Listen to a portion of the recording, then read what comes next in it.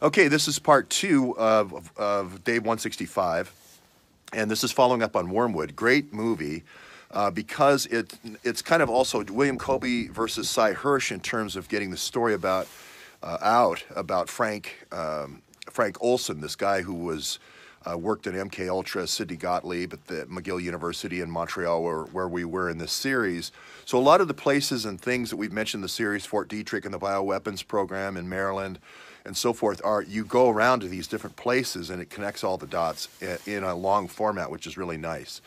And here's Cy Hirsch at the end saying, "Hey, this story's too big for me," you know. And where we heard that before, I feel like he was just recording our ending, and he just said, "Well, let's just slap it on the end of this documentary." But anyway, you'll see Cy Hirsch say, "This story's too big for me" at the end, in that story.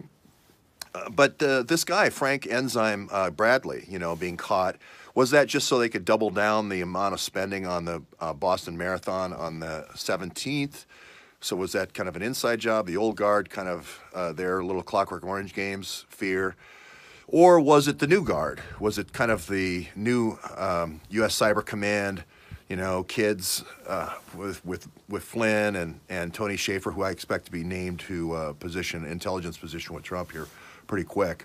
Was it this new split, this new separation of powers we're going to have between the Army guys, the U.S. Cyber Command, and the Navy guys, the NSA?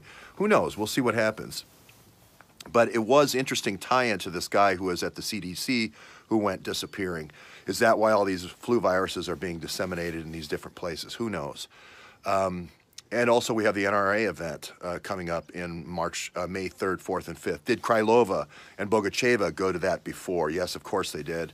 That was in Dallas this year, but where was it before? Where was Ted Cruz? Where were all those events? We still don't know. None of that's come out. And one of the other things I've noticed about the cube phenomenon is I have a much greater understanding of how Anons work with Q and the Anon boards, and talking with all these people last night that follow Q and the creation of these memes. And I think that's something that our series needs to do is create memes from the series. And so I'm going to continue to create these playlists so that people can go through and say, okay, here's all the Navy intel, you know, from beginning to end in the whole series, and then create a Navy intel meme with the Awans, because I think the Awans are extension of Navy intel.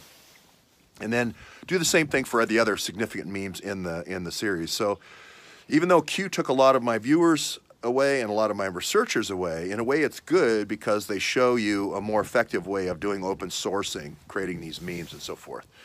So I look forward to a good day of reporting. We won't say where all the places we're going, but have a happy Easter, everyone.